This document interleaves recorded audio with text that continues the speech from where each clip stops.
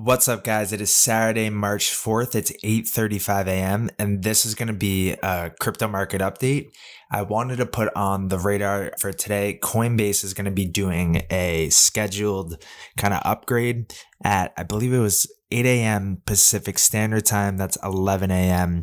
Eastern Standard Time. And it's going to last around 8 to 12 hours. So you're talking about the whole day today.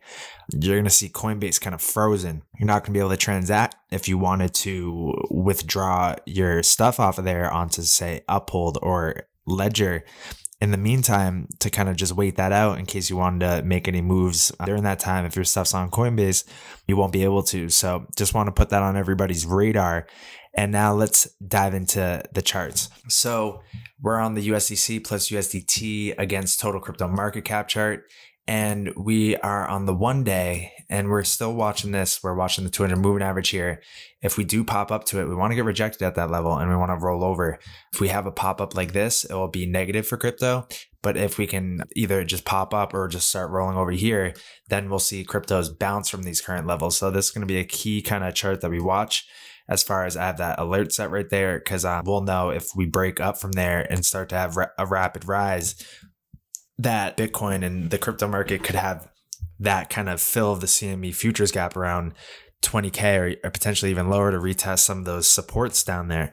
So that will be a result of if we break up higher here, if we can roll over, then cryptos will likely bottom where they're at currently right now, 22,300, 22,200 it was. Now let's go to Bitcoin versus the stock market. So we're on the 12-hour chart. And it's called it pretty good. I mean, we're looking at it right here. You had to buy back in October, told you to sell right before the crash, buy at the bottom, little sell up here, little sell over there, little buy back here, little sell here. No prepare to buy soon yet. But if we kind of pull this low to this high, we stretch it out, we have the 786 retracement sitting right at that 12-hour 200 moving average. Key level, I would say. I mean, you can see that rejection got above, held as support. We broke below it, tanked, came up to it. As soon as we broke back above, ripped. Now, and then we came literally touched it here, bounced as support, ripped. And then, the 786 low to high coinciding with the 200 moving average that served as a critical area of support and resistance since like September last year, the past 6 months. So, and I got the alert set for it. So we're covering the charts and we're looking at the charts that will really kind of give us that holistic look at like, yeah, all right, market is going to, bottom right here and start to head higher. Or if we're going to kind of have more of a steeper correction, which may push out the timeline by a few months or so. So definitely we're at a critical time point to be able to kind of see this unfold. And likely we're going to see it in the month of March and have this direction kind of panned out, whether it be, all right, we're going to come down, we'll hold this, and then we start to bounce in the middle of March and go like that. Or if we come down, we hold sideways and then break below. Now we kind of know the direction. So it's going to happen March, I believe. So let's go to the inverse chart of this, which is now the NASDAQ versus Bitcoin. And we want to get rejected where we're at. Same kind of thing we're looking at with USDC plus USDT against total crypto market cap. Similar kind of look here with the NASDAQ versus Bitcoin. We have the 200-day moving average sitting as resistance, kind of just a little hair above here. It was our point where, and I kind of like how we filled this gap.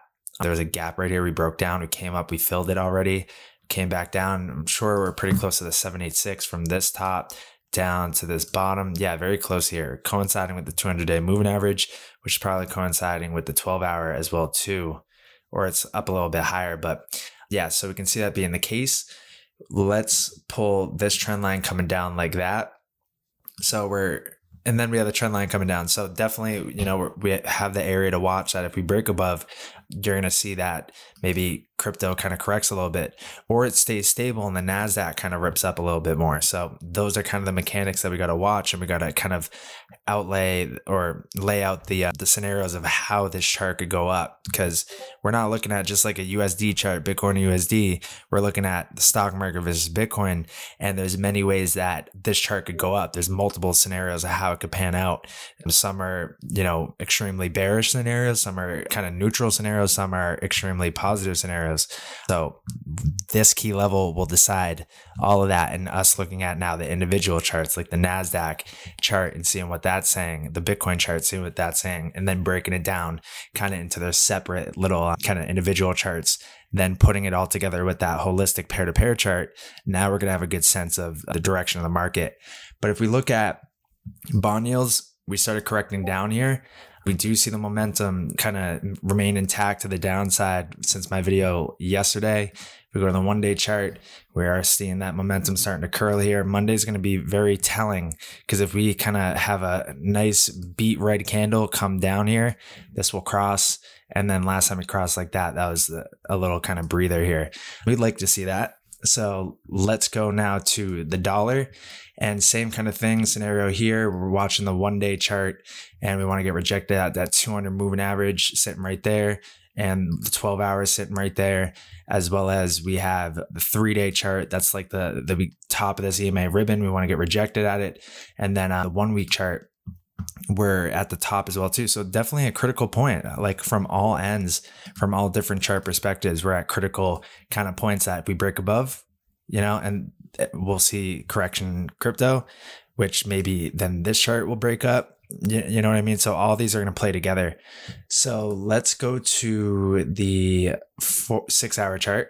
Yeah, we're seeing that we're starting to cross in. It kind of got a little iffy, if we kind of broke above that 786. So this high down to this low, we got rejected right at it. But if we started to break above there, I mean, it's only a little bit up higher here, the extension of it. But if we're really zooming out, we're looking at that horizontal level and how the 200-day moving average, all that stuff's sitting there. Just a break of that level is not good. So thank God that we got rejected right there. So now it's a matter of breaking this 6-hour 200 moving average to the downside now, sitting around like 104. So it's very key that we break 104, and then we could see kind of the markets kind of recover here.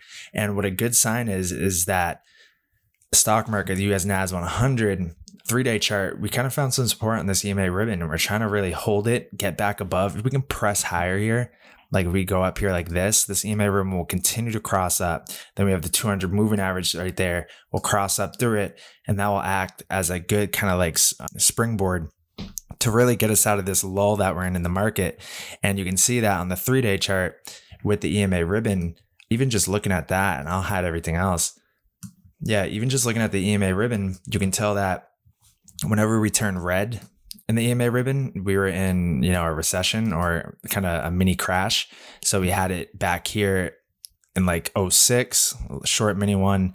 Then we had it in 08, short mini one, and the 08-09 kind of financial crash. We got above, held the support this whole time, green. A little bit kind of sideways action here, but we're still above the 200 moving average, which is key. And then green, and then we went to our correction in 2018. Green, this was the COVID crash, but it was like a V-shaped recovery. Sent it, went parabolic, and then we flipped bearish here with the EMA ribbon to red. Rejected, got below the 200 moving average, rejected, and now we're trying to flip the EMA ribbon back to green, get above the 200 moving average, which every single time that happened, that was a sign that a correction was over and we continue the uptrend.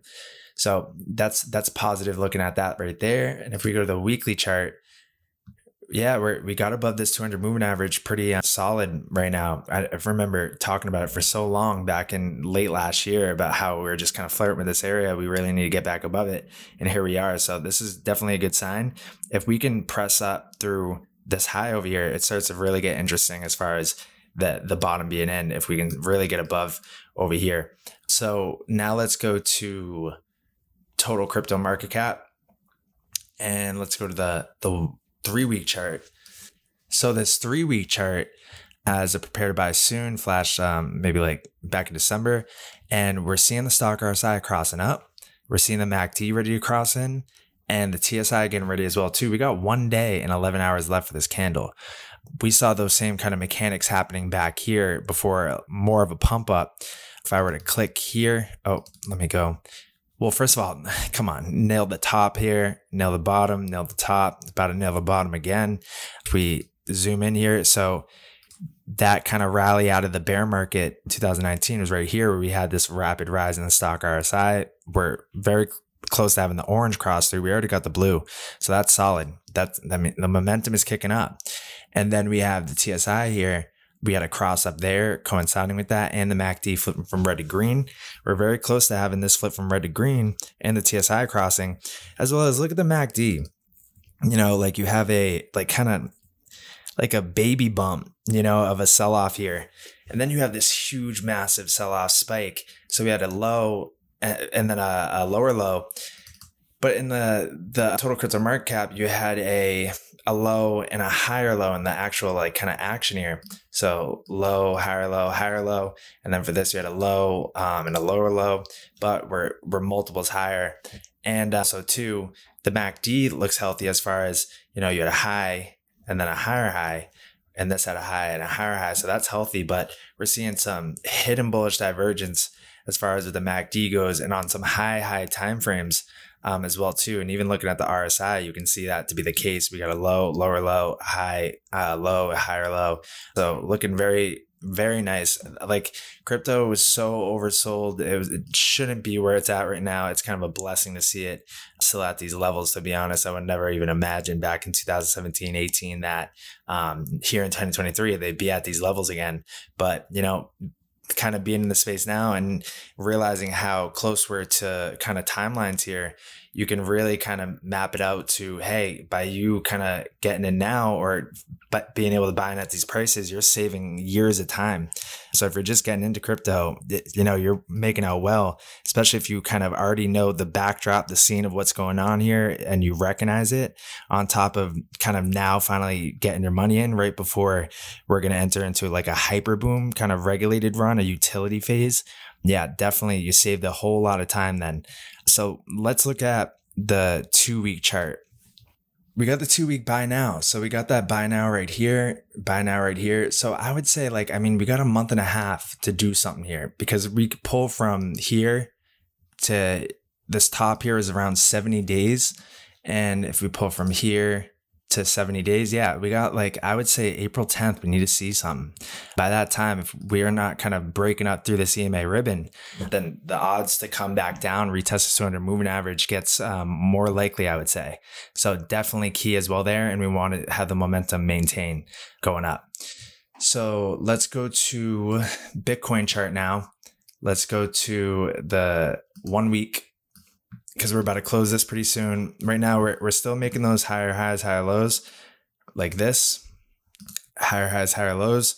We are very close for the TSI to cross above the zero line. Really, if we can do that, we can have the TSI cross above the zero line. I'm confident that Bitcoin broke above the 25K level and probably broke through it like, and really kind of rapidly accelerated and risen after that to be the case.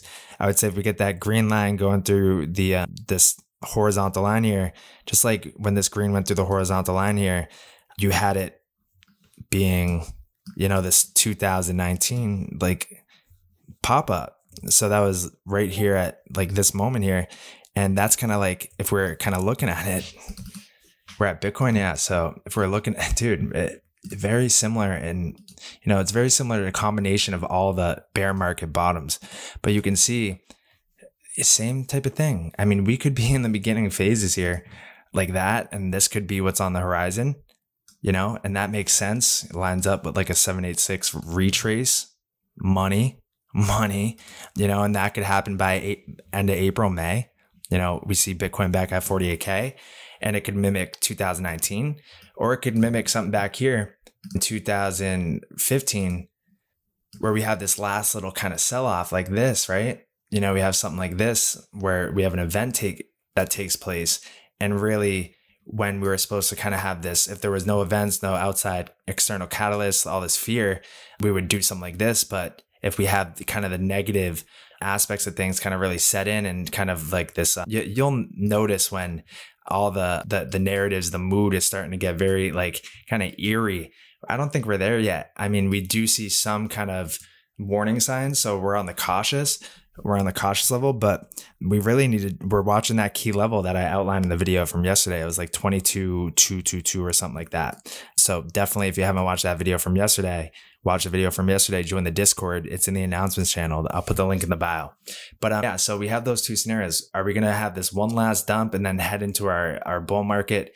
Or are we going to have a 2019 style rise up here and then kind of correct back down during summer, the end of this year?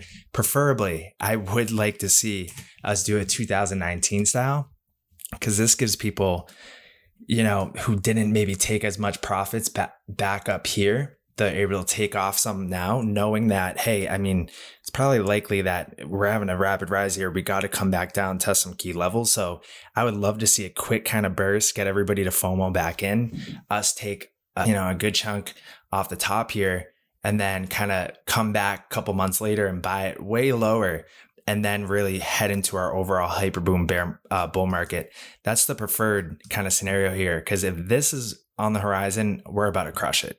Absolutely crush it, because we'll be utilizing our pair-to-pair strategy.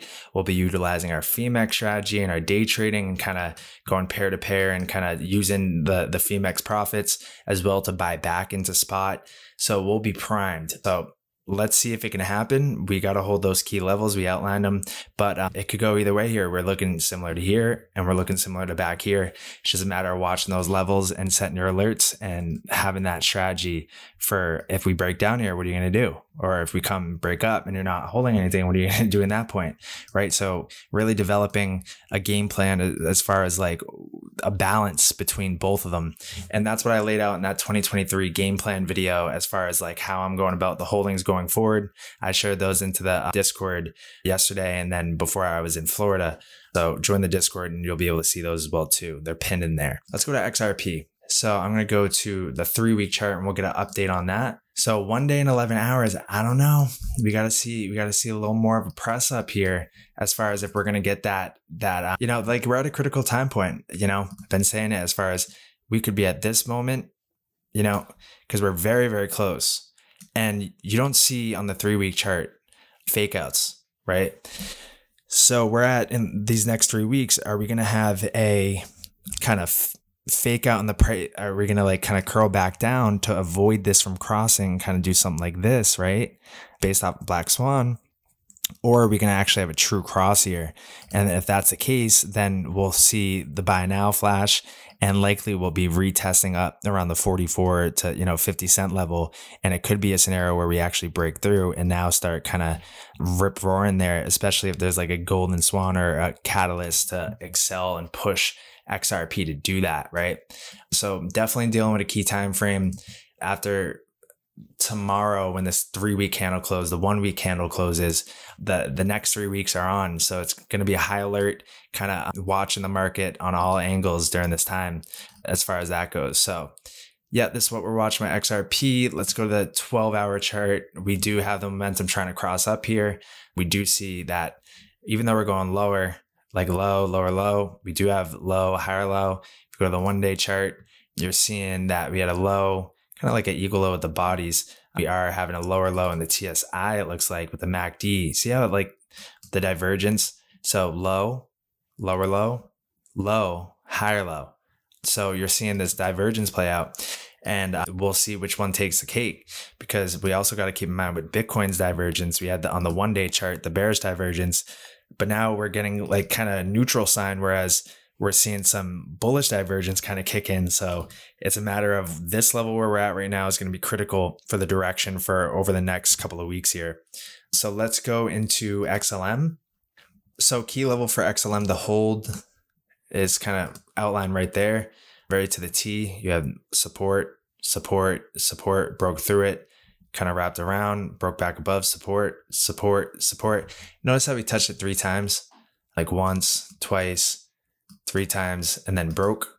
This time we broke above and we touched it once, twice, 3 times. If we come down here and we test it again, I'd like to see us have a strong like V bounce right from this level. And then if that's the case, then likely we'll see what happens on the left will happen on the right, and we'll see kind of us pop up like this. But that's that horizontal key level around like 0.082, where we need to see that act as like a little trampoline there. Let's go to XCN. So what we're waiting for XCN is that 12-hour buy now signal. Yeah, we still haven't got that buy now. the 12-hour sell warning and sell now nailed the top over here. And then right now we have the prepare to buy soons. We haven't got the buy now yet. So we're testing that kind of level that we had back here. So I would say we want to see the 8 cent 0.008 level hold on this. And we want to maintain the stock RSI above this 50 line. We could be at a moment kind of like right here where like kind of we had our pop up above it, kind of started to try to hold, but I don't know, man. We're definitely not, I would say it looks different from here than here. It could kind of pass because this is kind of very scrunched up, whereas this got very volatile, so that could be in the cards as well. But also chain's been a tricky one. You had it going sideways for a bit, pumped all the way up, tanked down further, even though the indicators down here are showing bullish divergence up the wazoo. And chain's definitely a tricky one as far as the mechanics to, I guess it's like very low liquidity or something like that, very thin buy and sell walls on there. So anybody kind of wanting to, sell a good $10,000, $5,000, $12,000 worth of chain on the market could really kind of move it in a sense. And if we don't have kind of these key market mechanics, the dollar really decisively breaking down, coin decisively breaking up, chain could, and kind of like Songbird as well too, could keep kind of traveling down a bit or just going stable until we see some decisive moves here. So definitely chain's got to be on the radar. Personally myself, the chain that I'm holding right now is for my long terms. I had laid out in my video my top 1, my top 2, my top 3, the methodology behind it. If you haven't seen that, I'll put that link in the bio as well too. It's in the Discord. I'd say just come join the Discord and watch it in there. And so that's the case with chain. But definitely watching the 1-day chart, because the 1-day chart has prepare to buy soon, buy now, sell warning, sell now. We have prepare to buy soons. We're waiting for that buy now to flash as well too. So seeing that 12-hour, that 1-day buy now flash, plus like I'm pretty sure the 9-hour did back here. We definitely just don't want to see this crossover on the 9-hour. And if we do, we better see an immediate like V-shaped recovery, because then depending on what Bitcoin's doing, could get a little sticky. So for sure, we got our eyes on it. I would say if we're in any moment, it could be this kind of like washout scenario before actually going on another big pump. We just need to see kind of Bitcoin decide what it wants to do here, and we'll get definitely a clear direction from chain. The 4-hour chart flashed another prepare to buy soon. The 6-hour had already flashed back here. So we have the 4-hour, the 12-hour, the 1-day. I don't think we have it on the 2-day. Nope. So yeah, we got to be watching that. And even if going on the 15-minute chart, and you could really track it to a T if you wanted to. But no, let me go to the 30-minute. And we really need to get above the 200 moving average. And let me actually hide the screener so I can just kind of give you the full picture look here. And yeah, ever since flipping the EMA ribbon from green, we're above the 200 moving average. We went up, we broke, and we went EMA ribbon red, broke below the 200 moving average, rejected this whole way. We haven't been above the 200 moving average on the 30-minute, rejected there, rejected. We're starting to try to squeeze in. So I would say we could say it's on when chain breaks above the 200 moving average, which is going to be around like 0.0088. And if we could hold that as support and start kicking up, then I would say, yeah, chain's going to go in for a pretty kind of massive rebound rally. Because if we can do that, then likely the 1-day buy now is kicking in, the 12-hour buy now is kicking in, and then we're breaking trend lines coming down here. So I would say that's what we're waiting for there. And actually, I think we already did break the trend line. We're actually just kind of sometimes that can happen. You can break a trend line, break out kind of this fake out pump right before kind of coming back down to retest it, heading lower. But actually that's a very like bullish sign as far as like it's kind of a last washout, and then it acts as like a springboard to kind of give it up, kind of kick it up back to the levels that the highs over here. So very interesting stuff coming out of chain. But yeah, that's what we want to see for the scenario. Watch the 30-minute chart, 200 moving average with a Stargate bonus indicator. Watch that. Watch the 12-hour 1-day buy nows, the Stargate screener, and then you'll be good. So let's go to, I think I'm going to end it at that there. So yeah, that is the crypto market update. Those are the things that I'm watching. We're watching those key levels. We're in a key time period. So definitely, get your stuff secured. Remember about the Coinbase thing today as well too. That's happening in about 3 hours here since recording this video. It's 9 a.m. right now.